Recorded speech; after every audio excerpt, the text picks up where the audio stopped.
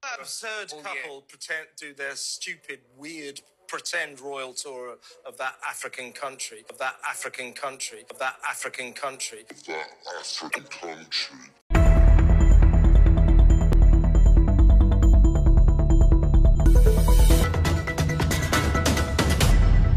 So recently, Meghan and Prince Harry visited Nigeria, and the British media has been restless. In fact, it's like they have been forced to go on a suicide mission. Well,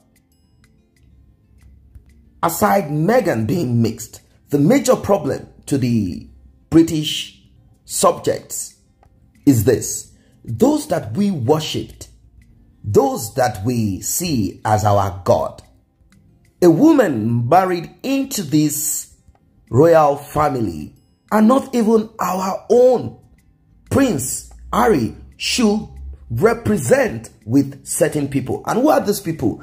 The third world country, melanated people. We should be higher than them. We should not be seen as equals. Meghan has allowed herself to be seen with these people. And in case you don't know, the British royal family is just for one thing: to steal, to kill, and to destroy. Now let me break it down. It is all about white supremacy. Even though there is nothing white about them, I've never seen any skin white. Let us say pale skin. So it's all about upholding white supremacy. And whenever you think about the kings and the queens, you think about these people. So now, when the people of the world saw, the right-thinking people saw Meghan and Harry as an asset, they saw them as a threat. Because the people Meghan surrounded herself with are meant to be ruled and not represented. Let us watch this video and we will talk more. Absurd couple do their stupid, weird, pretend royal tour of that African country.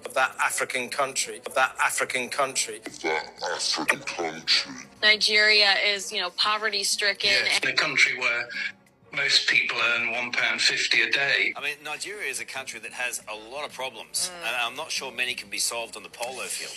Well, it's interesting. Nigeria is listed around sort of the 9th most dangerous country in the world. Suggested that his family wouldn't be safe in Britain. Nigeria is a much more lawless country. Now, he's gone to that country there, where it's an extremely dangerous place. Essentially, it's a warrior princess. Yeah, well, a warrior princess. They've gone to the right place if they want to expand their cohort of fake royals, because Nigeria is flush with people who claim to be members of the royal family. What is the basketball court going to do, Mike? What is the basketball court going to do? Well, I guess they're going to say, well, it's going to help people use athletics to reach out from poverty and make themselves into superstars in the NBA. It really keeps them in touch with the people when they're watching Nigerian polo too, right? I knew there was such a thing. Visits are very carefully chosen. And I'll tell you this, you'll know this, Michael, you've been on enough royal tours. There's no way our royal family would set foot in Nigeria. Well, I think Nigeria is known to be one of the most lawless countries in the world, and it's problems. Dangerous. Poverty. Least safe. It's poverty. African country. Problems. Dangerous. Poverty. Least safe. It's poverty. African country. Problems. Dangerous. Poverty. Least safe. It's poverty. African country. These people are racist. That man that made that journalist that made that, Christopher, whatever he is the height of racism. He's just so jealous because Harry and Meghan came to Nigeria and they got relevance, and it's in your face. It's going to hurt you till the very end. I hope that this racism eats your bile up and it continues to eat you up.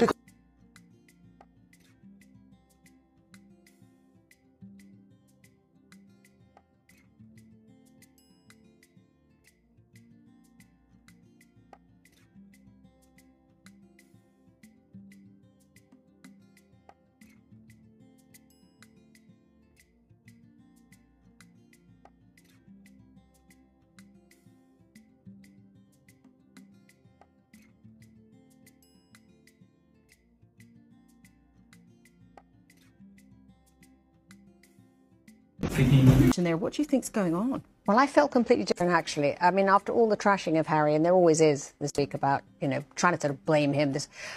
Actually, when I saw him and Meghan in Nigeria, I had a nostalgia. I felt this is what it could have been.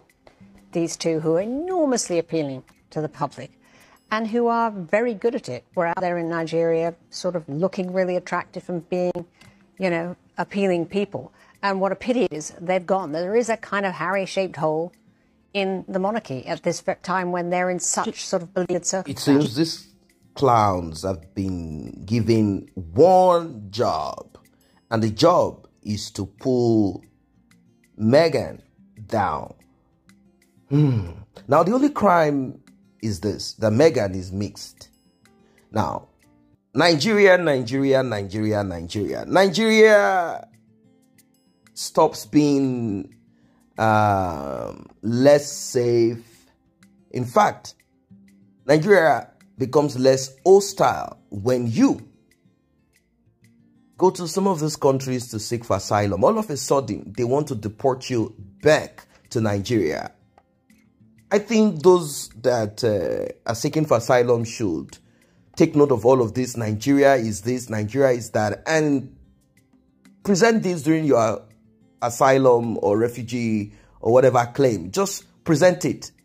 They said, and I'm talking about the respected media houses in these countries, let your asylum presentation be centered on Nigeria is this, Nigeria is that. You know, they said Nigeria is not safe. Nigeria is not safe. And if you go there seeking for asylum, telling them Nigeria is not safe, they'll tell you, no, Nigeria is safe. Go back there. But all of a sudden, Meghan and husband, Prince husband, in Nigeria, all of a sudden it is not safe. It is not safe. So sad, so sad. It shows the racism, it shows the mediocrity, it shows the emptiness. The emptiness. If Meghan was one of theirs, I mean, completely their skin tone, British, even if she's American, they still will have something to say. Oh, she's that, she's too much of a woman of herself, she might control well-cultured prince and all of that, more reserved prince and all of that trash. As if this so-called royalty or this UK or whatever it is, these Western countries, as if they are free of crime. They are not free of crime. In fact, majority of these countries, if not all of them, built their country on the back of others. In fact, let us even not color it up. They built it on wickedness. They stole. They kidnapped. They robbed. There's something they didn't do. They took people's life. That's how they built these countries. Built it on the backs of other people. Not because those people were willing to. They did terrible things to these people. And now they want to color words. Look at all the rants and talks, and they are vultures. These are vultures. These are vultures. But unfortunately, there is no dead or unalive, whatever it is, remnant of whatever that they can feed upon. So they are showing that anger, screaming, shouting, oh, Meghan, oh, they want to be royals and this and that. The guy simply, let out that he had inside of him for a long time.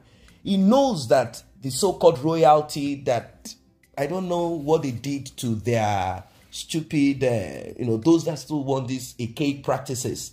Because if you are normal, I mean, at this time, if your senses are working, you realize that this royalty thing is useless.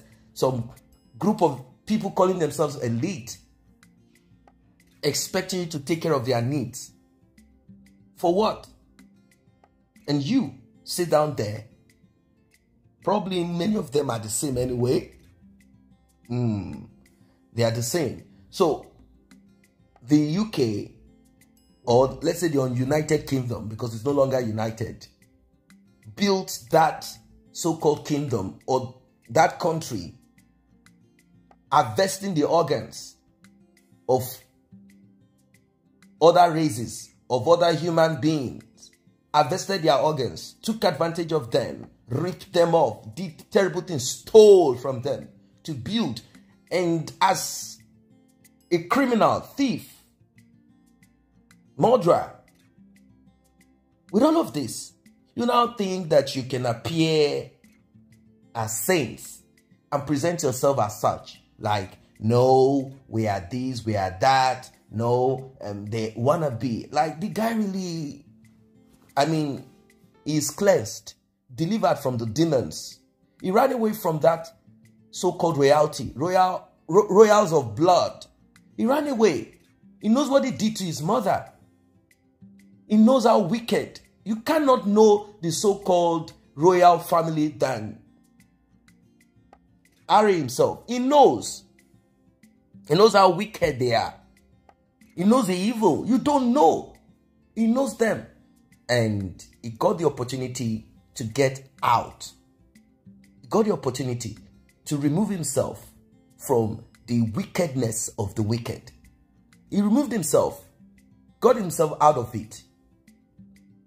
What do you think prompted him? You think it is Meghan that prompted him or confused him, convinced him? No.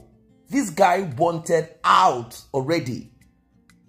I don't think he has gotten over the demise of his mom and how the so-called royal wickedness dealt with his mother. Did terrible things. He knows the secrets of the so-called. It's not even a secret anymore.